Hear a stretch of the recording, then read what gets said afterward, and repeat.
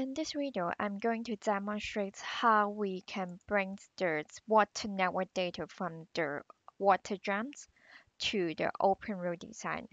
First, here we have the water's network models, and then what we will have to do is we have to go to the facet table. So over here, go to View, and then we have the facet table. It is quite similar to the facet table in the OpenRoad Designer. So I just open the facet table dialog, and then I will have to click the node table one by one. So I will click this junctions node. So it's those points junctions in the water networks. And then over here, you have to set up all the informations you will need to bring to the OpenRoad Designer. You can add all the column you require for using in the OpenRoad Designer in this facet table. After finishing that, you can just go to export, and then you can just find somewhere to place your data, just like here, and then I will just name it EPS junctions. So I will have saved the shift file over here. You can rename those shift file field names over here, and then we will have to do for the other node as well. So here we have the 10. I just export it.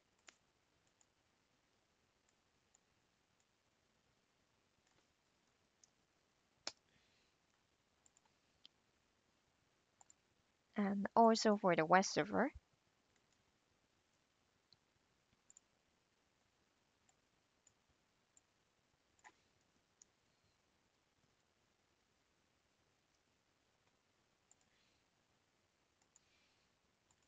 as well as the pump data. So you have to export each type of water network nodes individually, because those informations they are carrying a difference. So I will recommend that you separate different shape file for them. And then last but not least is this pipe table. Just export it, shape file, and then select pipe. So let's see. So I have one that is too long for converting, so just rename it.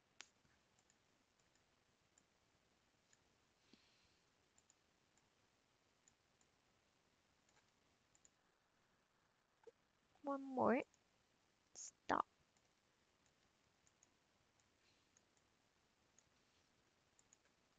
Like, yeah. Sometimes if your column name may be too long for export to the shape file, you just have to rename it in that dialog. And then we should have everything over here. In our file explorer, you see that all the shape files. So I will now go to the OpenRoad Designer. So here in the OpenRoad Designer, I have new a 2D DGN, and then I have also created um, the what SU database over here by only clicking any SUE tools in the OpenRoad Designer. And then now I'm going to show you how I can import those WaterGem data to the OpenRoad Designer by going to this um, tools. In the tools, in the general tools, we will use the ModelBuilder. So for ModelBuilder, for the water network, we will use to import the data for the data type of subsurface utility. And then we are going to need a ModelBuilder import file. Over here, you can select the S3 shift file, and then you can browse all the shift file. You export it, and then we can go to next, adjust the coordinates units. And then from here, we are in the mapping page. So for each shift file, we are going to map it for the type of element it is. So for our case, it is the water node. And then the key field is for example, this one is the label. So it is kind of the node name. And then for the X and Y, because we are using the shift file, so those are autos. And then most important field is the elevation. So we need the heights for those water node.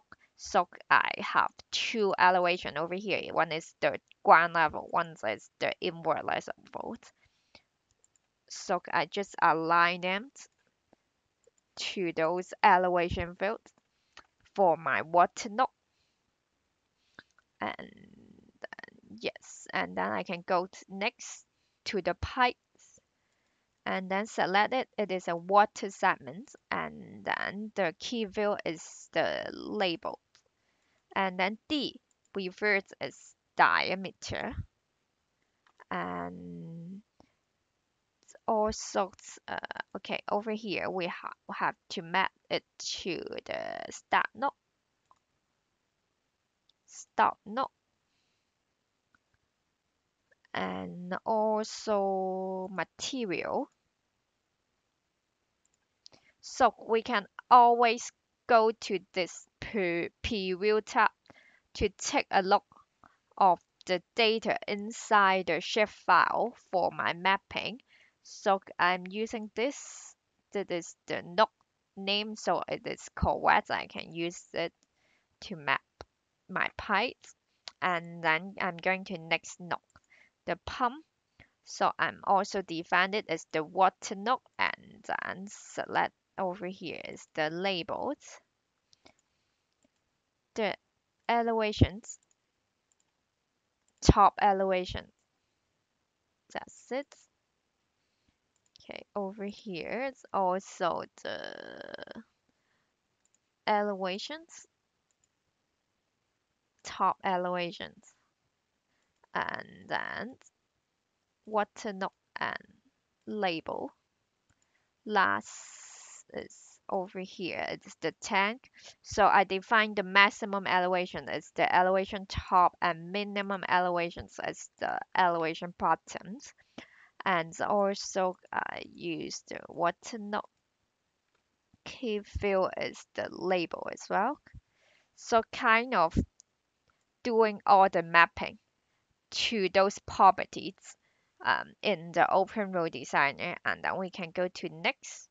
Select the default feature definitions for those ship each of the ship files. So for the junctions, I may use water well.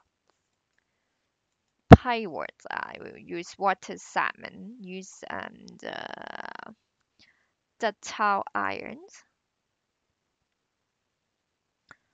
and then for the pump, I may just use the meter.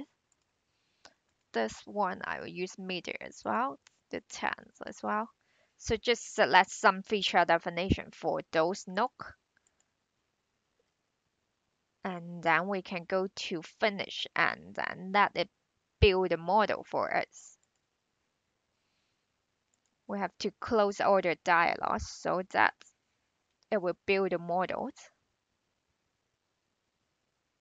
like that, and then we can open the 3D view to take a look.